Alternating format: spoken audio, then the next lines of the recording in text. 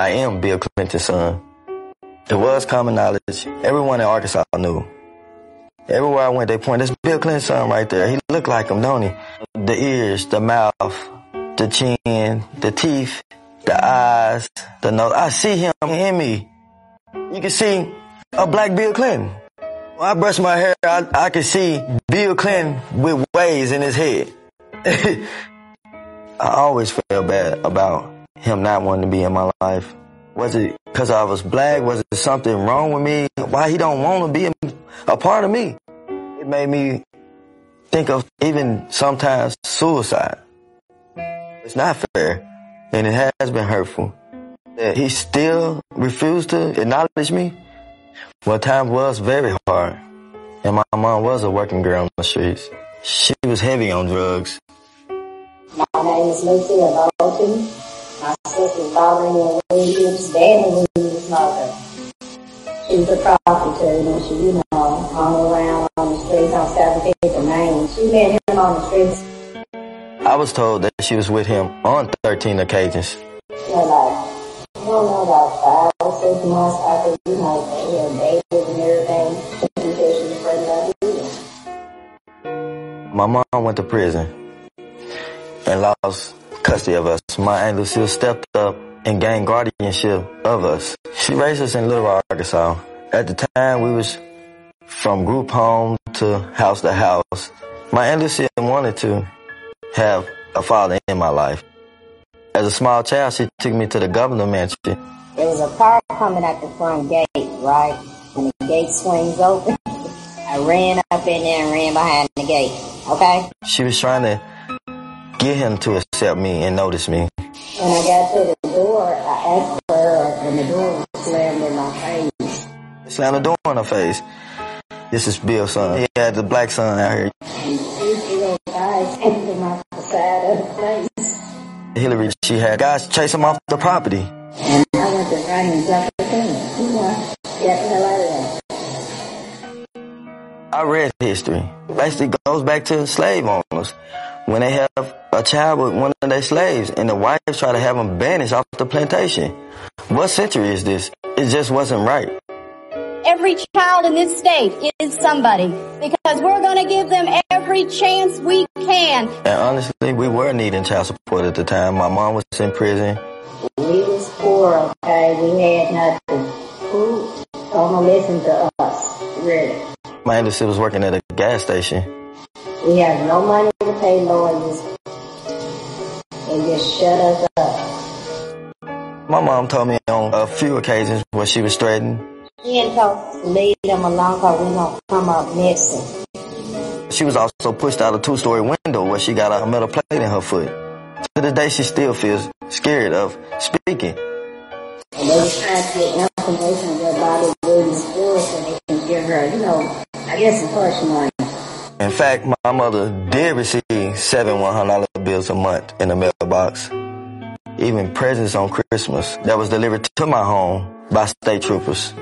So I felt he was trying to be a part of my life. And then when he became president, everything stopped. In 1995, when my father was president of the United States, the state of Arkansas put us in foster care. I lived in foster homes. It made me feel horrible because I know his child, Chelsea, was well taken care of, and we was house to house, hungry at nights. And to know that my father was the president, it hurts. Try to imagine that your own father refused to love you, refused to say that you exist, knowing who my father was and that he was so close yet so far away. Made my pain unbearable.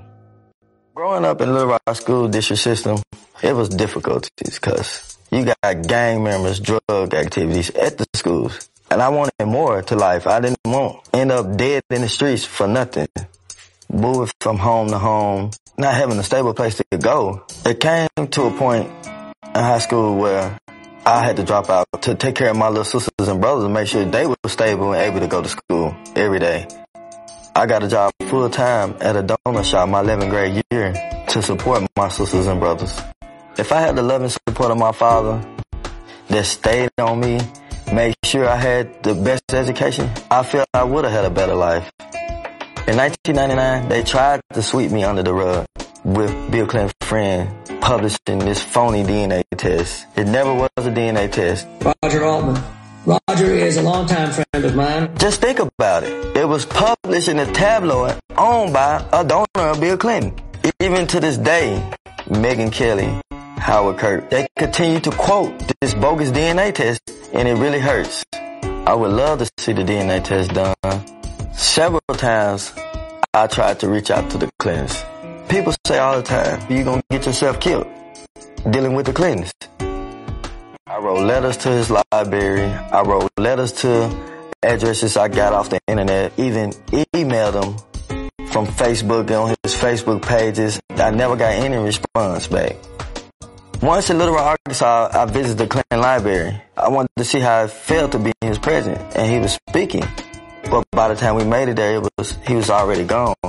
We took a tour through the library, and just to see all the things he'd done in the world, helping other kids in Haiti and, all the other places, it just saddened me because I never received any help from him. Hillary started running for president. She visited Little Rock at one of her campaign stops. I put myself right in front of the podium where she spoke. She was looking right at me. Eye contact.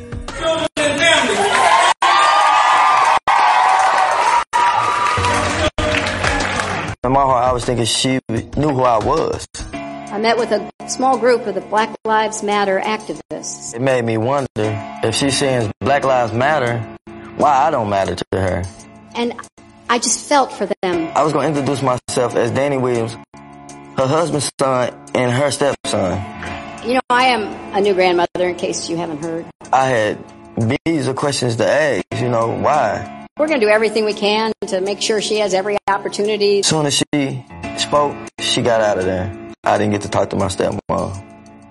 I could never imagine having a child and not acknowledge him. I know how it feels to not have a parent in your life. I work construction. I am a person of faith. I take my kids to church every Sunday. I teach my sons how to keep bad language out your mouth, how to speak properly with yes sir and yes ma'am. Recently, I've been telling my kids that their grandfather was the president of the United States. And they amazed by it. They're like, no, is it for real? And I tell them, yes, that is my father. And I'm going to make sure you get to meet him one day. Hillary, please do not deny I exist. I am your stepson. Chelsea is my sister. And Bill is my father. Super predators. We have to bring them to heel. I felt bad when Hillary called black people super predators and that we need to be brought to heel. I'm black.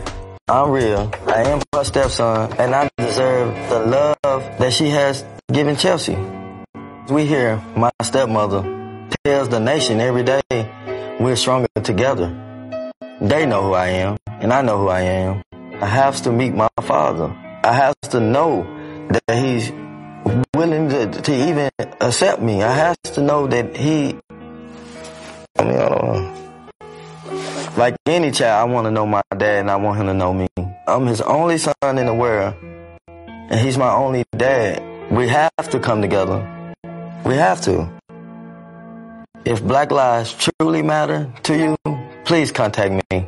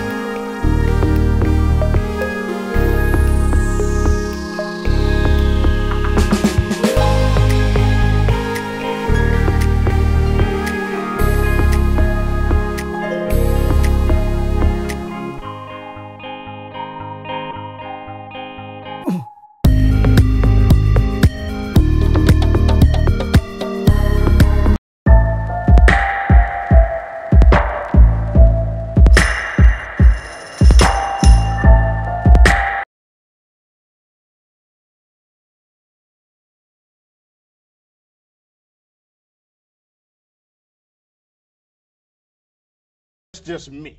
Well, you know, brother, first you have to know who you are. Okay. And until you know who you are, you can't talk about leadership. You know, you used the phrase a few minutes ago, African American. Let me give you the true history.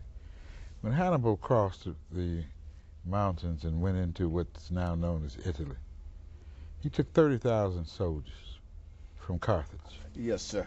And he took those soldiers there and he conquered all of Italy. Yes, sir. Sicily, all of that. And when he conquered them, you know what he did? He kept them there for over 20. Yeah. And Hannibal, rather than allow them to kill him, he committed suicide. Yes, he did. Yes. And the man who did that, his name was Scipius Africanus. Mm-hmm. And then he went on to Carthage, and then they named a continent that was known as Eden. And prior to that, it was known as Kemet, all right? And then what they did was they turned around after they did all of that and named the whole continent after a Caucasian. And people, I don't call myself an African because I'm not. Okay. All right? I'm a Moorish Israelite. That's right. Yes, sir.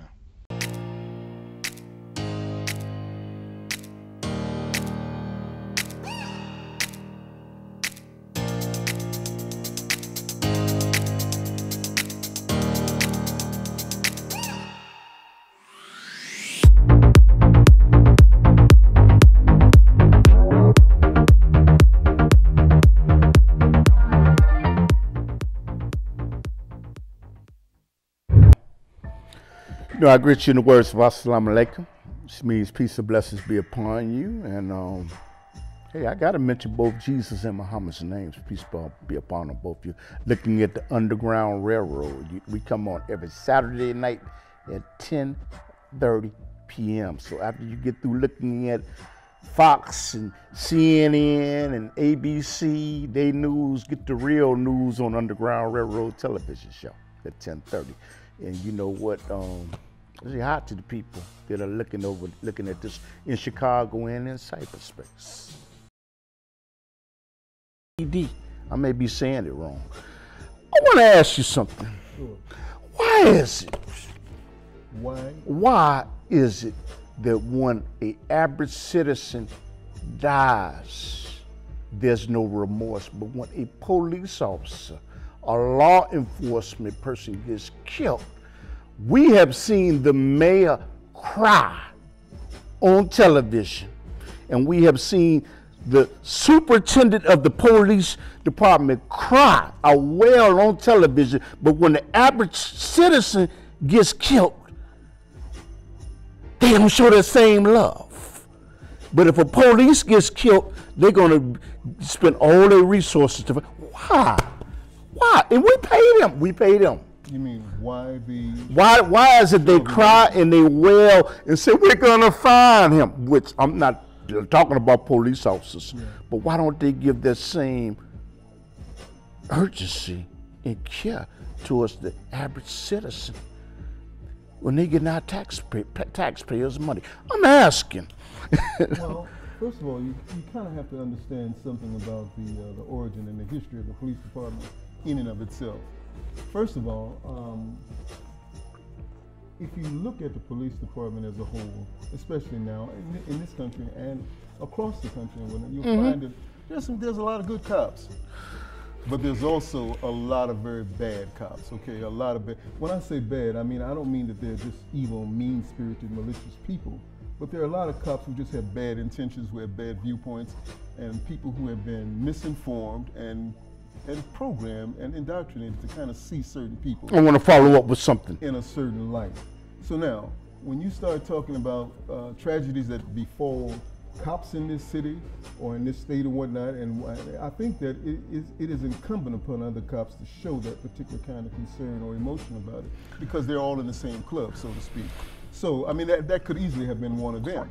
So, had they not shown any kind of emotional concern along those lines, wasn't it? They realized that the same thing could have happened to them, and they wouldn't have wanted anybody to take a starlet or an emotional. Oh, they show the same love towards the average citizen.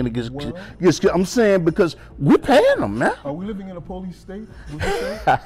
Yes, we are. You would say, almost. You know, that's a very dangerous statement to make. It's all right. I know about the Patriots Act. Yeah, but do you know how? Now he's doing it. Go ahead. But do you know how the police got started in the first place? What happened is the slaves got away, and they said we're gonna make a paddy wagon and we're gonna catch them. Yeah, but you said they were called paddy rollers. Okay. In the beginning, and there was a reason why they were called paddy rollers. These were the people that were sent out who enjoyed going out to capture the absconding or runaway slaves and whatnot. This, that, and the other, runaway African slaves, I would like to put. And they enjoyed that. And for some reason, they had a tendency to hire a lot of Irish people. Irish were just coming over, immigrating over to this country from Europe. Mayor Daley. And they were kind of looked down upon, so to speak. They were looked upon as being the white niggers of Europe, so to speak, the Irish were. So when they came here, they caught hell. But somehow or another, as they began to rise up the ladder socially, economically, and whatnot, they were allowed to be put in charge of the policing departments in areas. They started out as slave catchers and this, that, and the other. And if you look around the city, most of your cops seem to be of an Irish ethnic background. And a lot of them bring to the table a lot of their biases, their traditional biases that they've had all along toward people of color. And I asked you something, but you made a profound statement. You said that they're good cops. Let me ask you a question. If you are a good cop, how is it? Would you classify this as good if you knew that your partner was collecting money from a drug house and you didn't say anything about it? There's corruption. There is a code of silence on the police department. So is an officer good if he subjects himself and submits to the code of silence? Is he good? Well, to answer your question, I'm saying code of silence means is the blue code. Blue code. Yeah. If I know he's doing something and I don't say anything, to me, you're just as evil. I can tell you where drug house is operating there right now, and the policemen, are they good? Well, I don't. First of all, that becomes a matter or a question of ethics. Okay. Depends on what kind of ethics you have. But when I say good cops, I basically am referring to those people who just see it as a job, as a means to an end. And I mean, for some reason, it's easier to get a job or employment in this society as on that particular side of the field more so than anywhere else. I mean, you can be a security guard, cops. They even let ex-convicts and everybody. Anybody can become. Are they good? Well, like I said before, it becomes a matter of ethics, and with the ones that I consider good are the ones who just see it as being a job. Now, the ones who take this particular position and they manipulate and they use it for their own purposes to express their own means, their own feelings, biased feelings toward people and whatnot, that's a whole nother animal, brother. And there are a lot of them that do that, Okay. And some people just see it as a job. They approach it and they deal with it as simply being a means to an end, a means of income and employment for themselves and their family. And those are the ones that I feel like are good cops, and they're well-meaning. I would say that there's very few. I'm in agreement with you. And I would say first of all, I'm acting like I'm doing the interview. Okay, but you know what? I would say the majority of them, they work inside the precinct. Not the ones inside of the police precinct department. But indoors? Yes. Oh, the higher ups, the hierarchy. And the lower ranks. Yeah, well, the lower ranks are not shot callers. You know what I'm saying? They're not shot callers at all. They basically are people who have been trained almost like robotic automatrons to see things a certain way and give a certain reaction. And if something happens that's not within that area of which they've been robotically trained to deal with their encounter, they don't know what to do.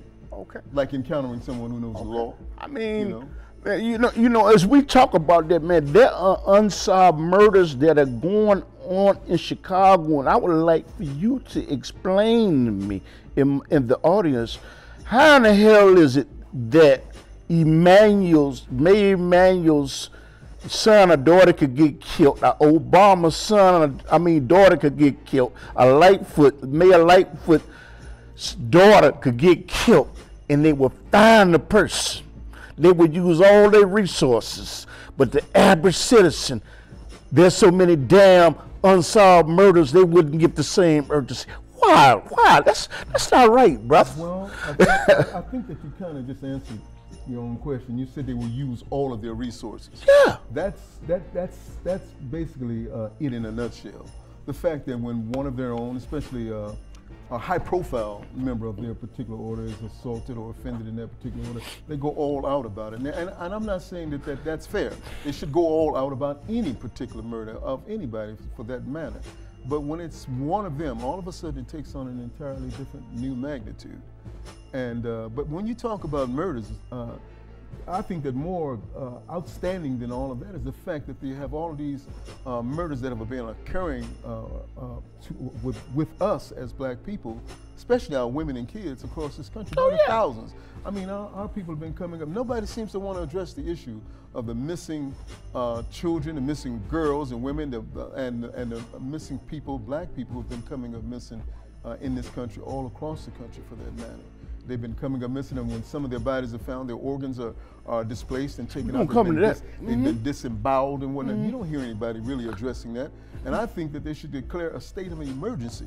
I think that it's at the point where it should be declared a state of emergency in terms of the amount of instances where we're being murdered and we're found murdered and disappearing. Let me digress. I want to ask you, why is there urgency when it comes to Mayor Lightfoot's daughter and Obama's daughter and ex-Mayor Emanuel's son or daughter? And they say to hell with the people that live on the low end of 79th Street, 87th Street. I'm talking about Chicago. I'm not, why? I don't believe that they're saying to hell with them. I just don't believe that they're putting as much energy and resources What's the difference? It.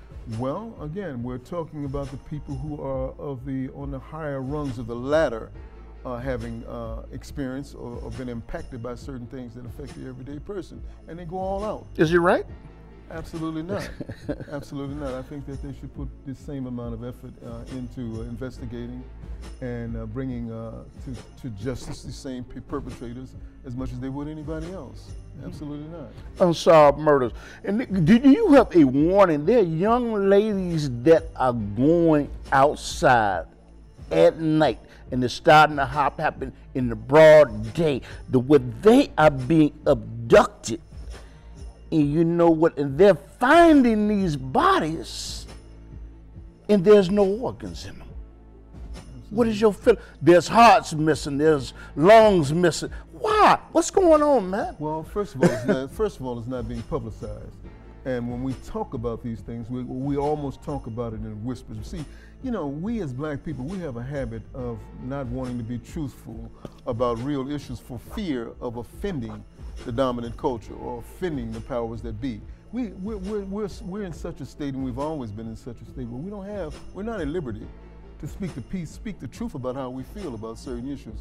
Now, all of the people that are coming up missing and found disemboweled and their organs and the internal parts and everything like that taken out of them and whatnot, we know that this is happening. But what I'd like to know is that why are they not publishing or at least publicizing the racial aspect of how many of these people, these missing bodies and whatnot, are people of color versus people of Caucasian backgrounds? I don't think that there's an equal or a fair amount of people being subjected to these. What would be your message to the person that is harvesting organs that may be looking at this right now? What is your message to them? Well, first of all, if they're black and they're helping people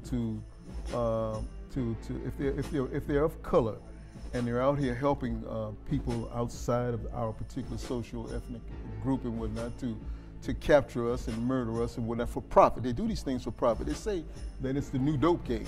You can sell an organ, a person's liver or kidney and whatnot is worth thousands of dollars on the black market. And I would imagine that they got some stooges, they got some Uncle Tom Negroes running around here that might be helping these people capture those of us and use our body parts for their particular purpose and for their own financial good. And those particular people, I think, really are worthy of condemnation and whatever subsequent consequences we can subject them to. And Ace, you know what, there's another thing, you know, with these young ladies that are coming up missing. I'm talking about in Chicago, but I know it's happening globally. All over the country. Okay.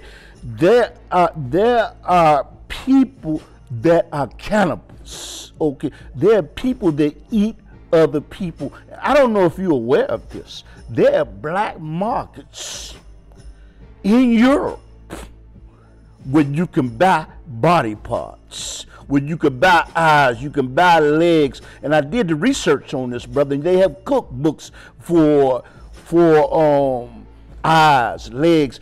What is your message to them, man? Because they're, like I said, they're black markets. Well, I think we're talking about two totally different I'm subjects. talking about the women being abducted and being used Well, for you were talking about cannibalism. I'm talking also about organ harvesting, where people are being captured and killed and being having their internal organs taken out and sold for profit on the black market. But I also believe that there's another aspect to this, which is something about human sacrifices. And these human sacrifices, are taking place for any number of reasons and whatnot. Some of them are supposedly spiritual or cultish. Talking about the Illuminati and all. Well, I don't know if I only speak about the things that I know. Okay. I don't guesstimate. I mean, sometimes I will if I'm in the company of people that it's okay to do that. But as a rule, I don't guesstimate as much as I like to rely on documented fact. And I know that they have these secret organizations that are into human sacrifice. They've always been there.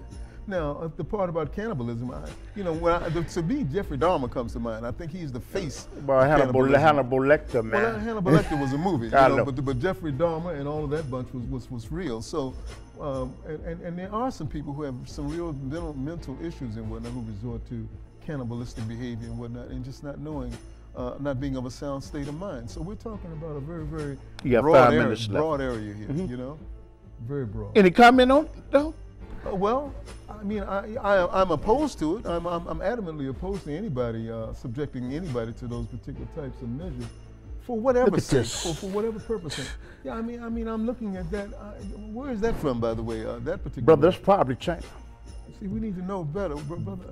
Now that could be corpses. Those are corpses. Is that a human corpse? That's a human corpse. And what is that lined up against the wall? So that's meat. That's what I thought. Those are animal corpses. Mm-hmm. And we know now that some countries, especially places in China, have been known to take those body parts of deceased persons and ground it up and mix it in with regular consumer products and with consumer beef and meat and what we know now. But then again, didn't Burger King and all those, didn't they find horse meat? Has been documentarily found. Yes, alleged. No, Yeah. No, they found proof. Okay. And they admit it. I only speak about what I know. Okay. They found proof of a lot of their so-called 100% ground beef products being mixed and blended in with horse meat, which is probably not as offensive as human body parts, but we know that it has happened. Okay.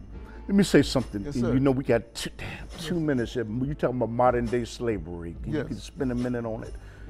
Well, first of all, sex slaves. You talking about specifically sex slaves? Women being used for sex slaves once they abducted.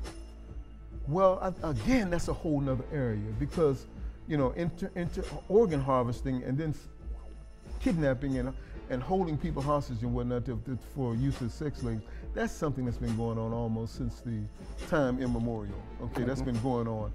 But a lot of times a person will hire themselves out as an indentured servant or as a worker, or at least apply as a worker, whatever, and then find out after the fact that this is part of the job that they've signed on to, and that's when it becomes a matter of involuntary servitude or as a sex slave. Okay, you know what? I got to tell the people, assalamu alaikum.